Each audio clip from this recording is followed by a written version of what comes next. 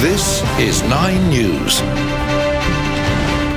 Good morning and welcome. I'm Gemma Gunning. An Australian man and his British partner who fell to their deaths from the top of a cliff in Portugal have been identified as a couple from Perth. Nine's Gabrielle Boyle is there. Gabby, such a sad story. What more do we know? Gabrielle Boyle reporting there. Thank you. Well, winter has well and truly arrived, with some of the coldest weather in 2 years expected to hit the country's southeast this weekend. A severe weather warning for Adelaide, with heavy rainfall and battering winds to sweep right across the region before heading east. Victoria is forecast to receive a month's worth of rain over the next week. Freezing overnight temperatures could see up to a metre of snowfall in some areas, the cold front hitting its peak on Sunday. Police have released these images of a man they wish to talk to in connection to the murder of a young woman in Melbourne. The man was wearing a grey hoodie with the letters MX on the front, blue jeans and dark shoes, and was carrying a blue backpack. The man was spotted on security footage in the area around the time the woman's body was found in Princes Park in Carlton North early yesterday morning. The second day of a fresh search into the disappearance of William Tyrrell will get underway this morning. Hundreds of officers and forensics spent hours yesterday digging through 3 square kilometres of dense bushland on the New South Wales mid-north coast as they ramp up their investigation. Police have vowed they will not give up on the little boy who vanished near his grandmother's Kendall home over 3.5 years ago. A young child and an adult are fighting for life in hospital after they were pulled unconscious from a burning house in Perth. Firefighters were called to the home in the suburb of Thornley just after 6 last night and found the occupants before performing CPR. The fire was extinguished, with crews monitoring the scene for hotspots throughout the night. Arson investigators will inspect the house later this morning to determine how the fire started.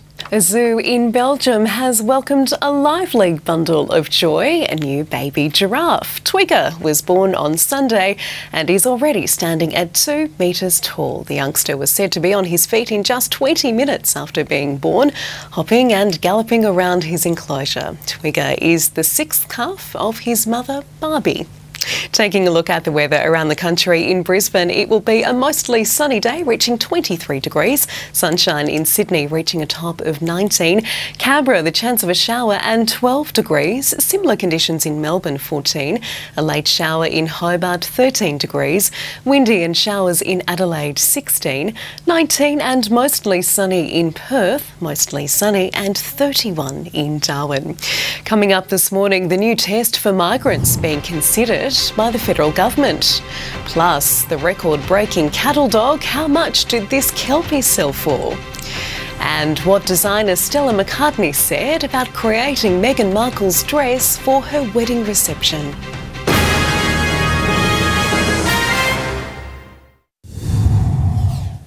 Let's take a look at the front pages in Sydney, where Call for School leads the Telegraph. Up to 1,000 public schools will be fitted with air conditioners around the state. The Australian reports the Turnbull government will consider a mandatory basic English language requirement for all new permanent resident immigrants. And Sin Bin is the Advertiser's headline, with South Australia to force priests to break confessional secrecy to put the safety of children first. You're watching 9 News Early Edition. These are our top stories. Some of the coldest weather in 2 years expected to hit the country's southeast this weekend. An Australian man and his British partner who fell to their deaths while taking a selfie at the top of a cliff in Portugal have been identified as a couple from Perth. Police have released images of a man they wish to talk to in connection to the murder of a young woman in Melbourne.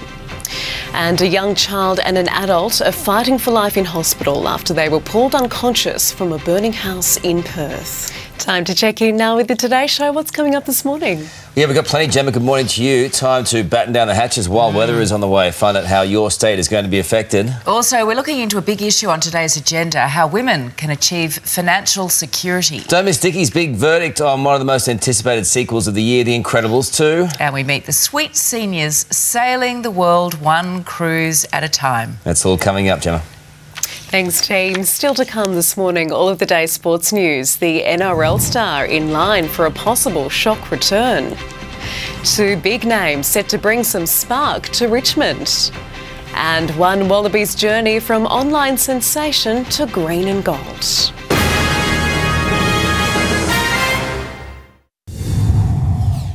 Taking a look at the weather and around the country today. In Brisbane, mostly sunny, reaching 23 degrees. Sunshine in Sydney, reaching a top of 19. Canberra, the chance of a shower and 12 degrees. Similar conditions in Melbourne, 14 degrees there. A late shower in Hobart, 13 degrees. Windy and showers in Adelaide, 16. Tomorrow, Brisbane, sunny skies and 24 degrees. Sydney, a bit of cloud about, 19 degrees. Showers in Adelaide, 15 degrees. Perth, mostly sunny and 21 degrees. Sunshine and a very warm 31 degrees in Darwin. That's all from myself and the team this morning. It's now time for Today.